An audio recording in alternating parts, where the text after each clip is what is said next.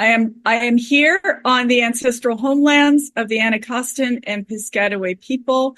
And I first want to thank everyone on the call. It's amazing to stand in solidarity with so many fierce Native women and Two-Spirit people from across the country.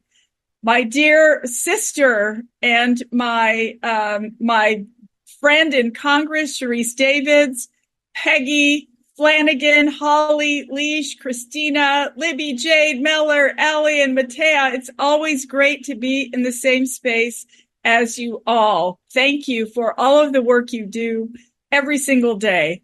And to all of you who organize this amazing call, I'm told nearly 15 people in less than 48 hours registered. There's nothing our community cannot do. This group, the people on this call, will help deliver for Kamala Harris and the country in November. Our votes are powerful, but we're even more powerful when we volunteer. We're going to need boots on the ground to win in November. Some of you know that I got my start organizing. I would lace up my sneakers, put my child Soma in the car, and hit the road. All over Indian country, all over New Mexico.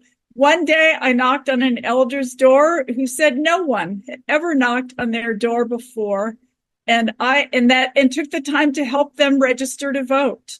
If there's one thing I truly believe is that everybody deserves a conversation about our present, a conversation about our future, a conversation of why their voice and their vote is so incredibly important.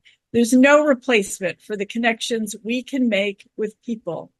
If each of us gets out in our communities, talks to people, registers voters, and gets people to the polls, we cannot lose. When we vote, we make a difference. When we knock on doors, make phone calls, and show up to feast days and other community events in our own communities, we make a difference.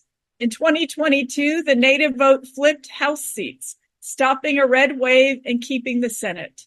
In 2020, the Native vote delivered Arizona, Michigan, and other swing states to President Biden.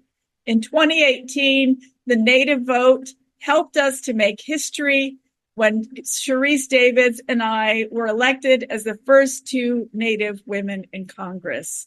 You know we can make a difference in 2024. This is a choice between two visions. Donald Trump wants to take us backward. Kamala Harris is building a future for everyone.